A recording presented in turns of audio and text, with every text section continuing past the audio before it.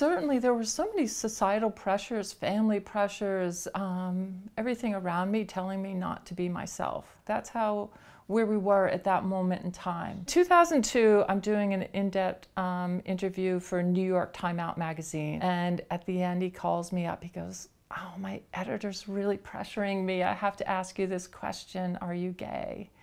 And I was like, yes. And I have to tell you, part of me felt it was like an exciting moment, like a liberating moment. I know that we lived in a repressed culture as women athletes, that you're trying to be accepted, that you just want to play sports. Now throw in the other lesbian part that society didn't really like. They didn't really like girls playing sports, the aggressiveness of it.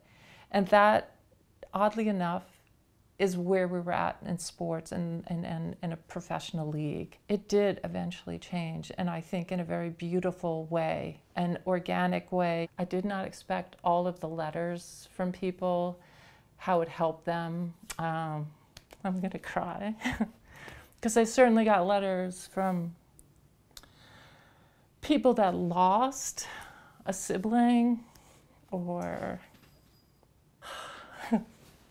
lost somebody because they were gay. What has changed? Does the atmosphere here sometimes in America feel a little dangerous? What's changed is society, the culture has changed. It's inside of our culture now. It's in conversations you have with your neighbors and your friends, and they treat you as a human that has emotions and feelings. If I had any advice to give, it probably transcends sexuality, transcends politics, it transcends all those things.